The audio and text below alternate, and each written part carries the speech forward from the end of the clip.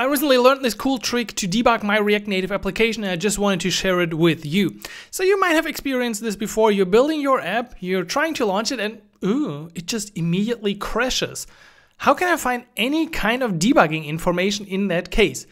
Well, you're lucky. If you're doing this for iOS, and there are the similar tools available for Android, you can actually use the console application on your Mac. So what you want to do is you want to simply make sure that you're connected to your phone.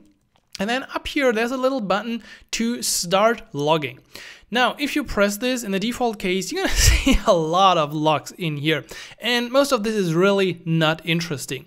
However, if you do this and now simultaneously start your application and then you press pause again, you can up here search. Now up here, you want to search for the name of your application. So mine is called wishlist.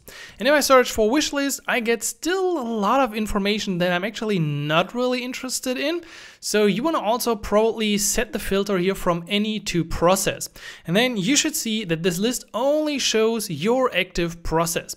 That means you can now scroll down to the end of the list, which becomes a little bit less intimidating. And at some point, you're gonna figure out what went wrong. So in my case, if I go to the last message that we retrieved from the application, I see that there was terminating app due to uncaught exception, fatal exception, unhandled JavaScript exception, so a lot of exceptions. Your environment variable is not defined.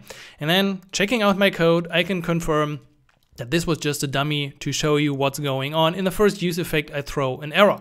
But in a real world application, you would have now found the last message, like the black box of your application, and you understand why your React Native application is crashing right on startup. Did you know this before? Let me know in the comments if it's just me figuring this out or if this was helpful to you.